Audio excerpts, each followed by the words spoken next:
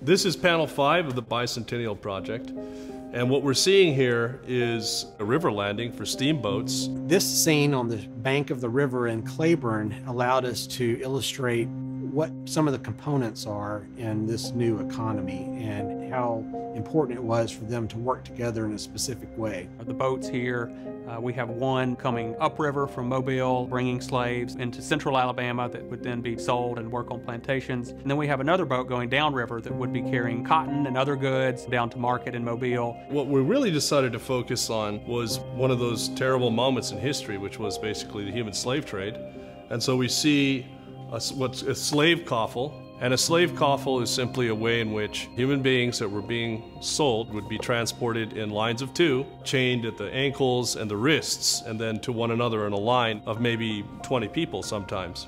I have a group right in the front depicting men and women, and especially I focused on a pregnant woman. And I decided to focus on that because, you know, when you bought and sold someone, you also own the rights to their children.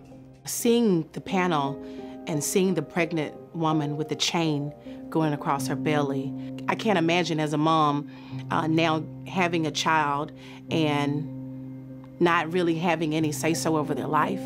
As it goes through my mind, I'm literally imagining what life would be like in that, and even just the mental thought of seeing this chain across this pregnant lady, and she has no voice, she has no control over what's gonna happen to her child or with her child. I can only imagine the pain and hurt. To sculpt something like this, I will do it to the best of my abilities because it deserves to be brought to light, not as something beautiful, but as something tragic. We were discussing that particular panel. I became a little bit emotional about that panel. What I wanted them to do was not to hide what was happening to these people.